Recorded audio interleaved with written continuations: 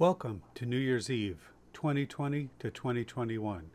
I've been off this platform for a long while because of, well, reasons.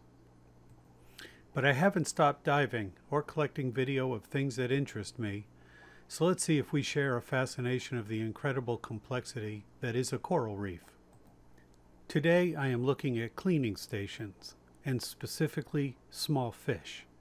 We are starting with Creole wrasse, a relatively small fish that forms large schools above reef structure.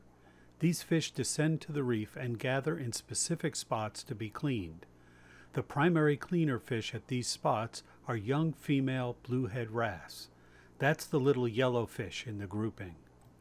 The Creoles ask for attention by taking a head-down attitude, trying to be as still as possible, often thrusting their mouth forward in a kissing sort of gesture.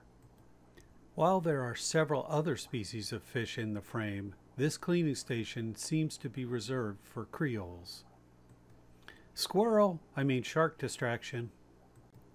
Another very busy interaction is schools of young barjack at cleaning stations.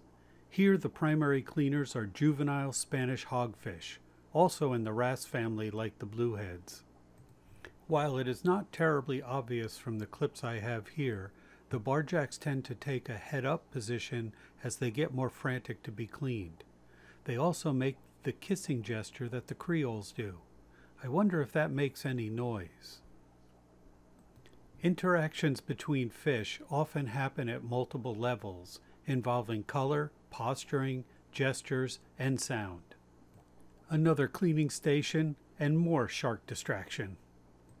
So, I mused about these small fish cleaning stations. Why are all the cleaners juveniles? Why are there so few cleaners at a station when so many fish show up to be cleaned? Bluehead wrasse usually travel and feed in schools with a strict hierarchy. This might indicate that the young fish doing the cleaning is the largest fish in its school that finds cleaning worthwhile. Maybe cleaning is the fish equivalent of an after-school minimum wage job. I'll leave you with these thoughts and wish you all the best in the coming year.